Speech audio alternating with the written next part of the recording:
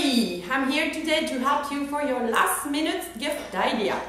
Here's the top 10 things that I love having in my kitchen, so I hope that's gonna help you to give you some ideas. What about a paring knife? You don't have a lot of money, you already spent all that money in gifts, but you need that extra one. What about a paring knife? Very, very essential when it's time to peel your veggies or fruit. The other type of knife that I use a lot is the chef knife to chop all your veggies and your fruits quite fast, because it's so long that you don't miss an opportunity to chop. And actually to chop, I would suggest that you use that huge and heavy chopping board, which is awesome because when you chop, you don't waste any pieces of your veggies, everything stays on the same surface. Another idea. What about this spring-form pan? I think that's the name in English. I use that a lot for any vegan or vegetarian raw recipes that I do, like cheesecake with no cheese or stuff like that. That's a spring, like you can open it here and close it here. The other thing I use a lot is that in French we call that the cat's tongue. It's a spatula that you can use when it's warm. Usually if this part is red, that means you can use it in hot dish. That helps to clean pans and everything very well. The other thing I use a lot is this hand plunger.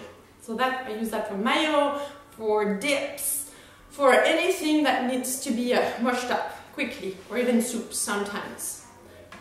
The other bigger piece of equipment that I would suggest if you have a bigger budget, this is the blender. So that's the bottom part of my blender that I use a lot for soups, velouté, emulsion, dressings, anything, even smoothies I do there.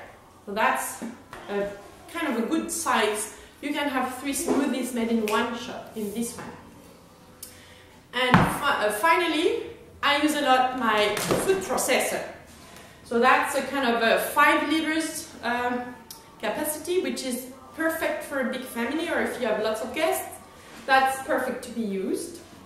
And then I'm going to share with you 2 of my favorite recipe books today. One is from one of my favorite chefs in France, Laurent Salomon. That's a little book that is explaining how to do healthy chocolate dessert recipes. I'm going to put all the links of what I've mentioned today below that video so that you can check it out. So that's one here. And the other one is from Montreal. Maybe you've heard of Cuisine, Montreal, Canada. So that's a beautiful book that shows you how to make raw desserts, and most of them are vegan. I hope this helps. And then if you need an extra gift idea and you live in Fredericton, New Brunswick, you could get a ticket for the next vegetarian workshop that I'll be hosting in next February. So this will be as well as a link below that video. I hope I helped you. I wish you a Merry Christmas. I wish you a good holiday. And I hope you eat well, healthy and pretty.